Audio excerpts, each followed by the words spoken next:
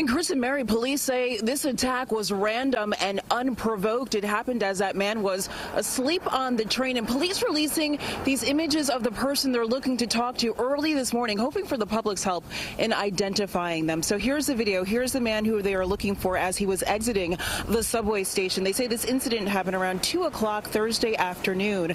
The victim, a 29-year-old man, was sleeping on a Manhattan-bound 2 train at the Beverly Road station here in East Flatbush when that suspect randomly came up to him, began stabbing him in the head and arm with a screwdriver.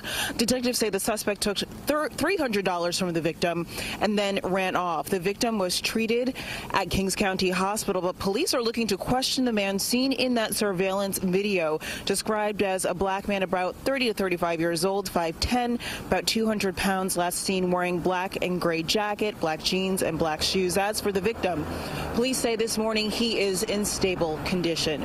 We're live from East Flatbush, Brooklyn. Janelle Burrell, CBS 2 News. Janelle, thank you.